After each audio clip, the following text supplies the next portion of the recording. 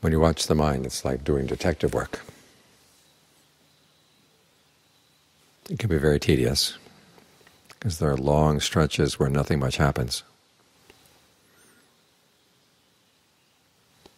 But you can't let your mindfulness lapse, you can't let your alertness lapse, because it's in the little lapses that things can slip in. As John Chow once said, when you watch the mind, one of the most important lessons you learn is how much it lies to itself. And it lies to itself in those little lapses.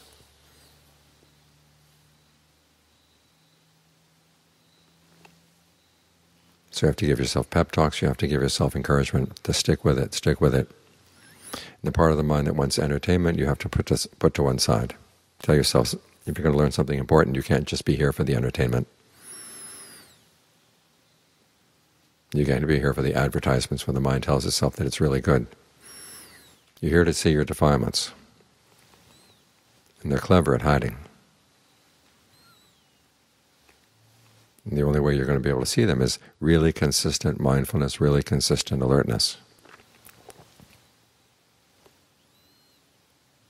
Think of the time they discovered the planet Pluto.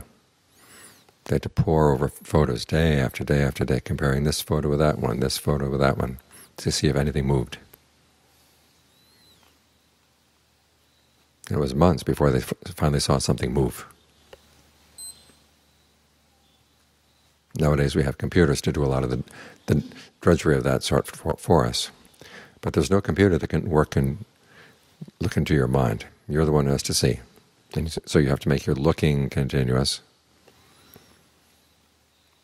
And you can't let it get deflected by the tricks of the defilements, the way they hide themselves, the way they deflect your attention off to something else, somebody else.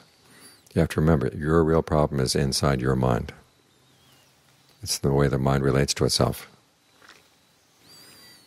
So you've got to catch sight of that. So even though it may be tedious, important things are learned, like the people who discovered Pluto. It was convincing enough that they kept finding more and more evidence, and finally they were able to send a probe. So we have pictures, yes, there is a planet there. At first it was just two little dots, one dot here, and then it moved the next day. But now we have a lot more knowledge about it. And it came from just that one observation, and that one observation took months and months and months of tedious work. If they had been off looking for entertainment there in Flagstaff, nothing would have come at their time. But it's because they were able to put up with the tedium and learn how to get past the tedium and not listen to the voices in the mind that say, this is boring, nothing's happening. There are lots of things happening in the mind. It's just a question of looking carefully enough and consistently enough. So whatever qualities of mind are needed, determination, endurance, patience, work on developing those. And you'll be surprised at what you find.